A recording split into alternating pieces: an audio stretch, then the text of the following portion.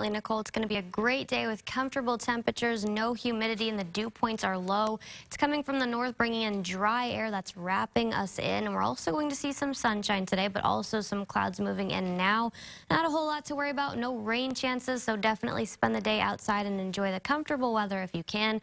74 degrees by 11 a.m., 82 by 3, and then down to 81 by 7 p.m. We will end the night and wake up with nice temperatures tomorrow as well. That's what we're waking up with today. Only 49 degrees is the temperature in Crawfordsville.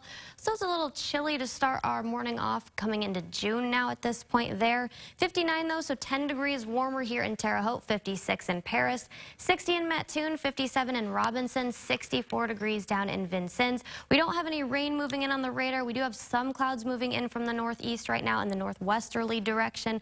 We're not going to have much to worry about today really until Friday. That's our first trace of rain in the forecast. We'll see lots of sunshine today, parts of Thursday too, but Thursday afternoon, late morning, that's when the clouds start to roll in from the northeasterly direction. You can see that here, the northwesterly direction.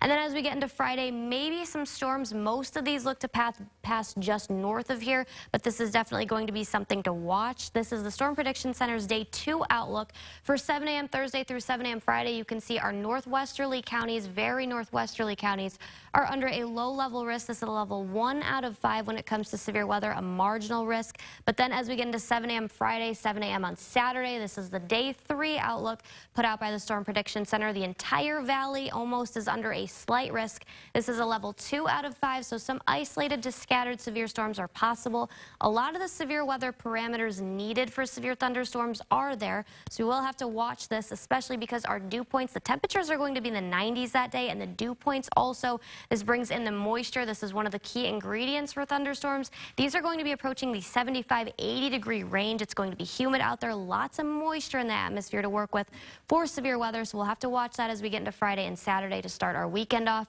84 will be the temperature today, though, mostly sunny, definitely going to be seasonal out there, so again, spend the time outside if you can during your Wednesday. 55 degrees is the overnight low. It is going to be clear and comfortable. Winds will be a tiny bit of a factor, just a tiny bit today, this afternoon, 5 to 10 miles per hour out of the north. We start to heat up then as early as tomorrow, 88 Thursday, and then 94 on Friday. Some rain chances and some thunderstorms.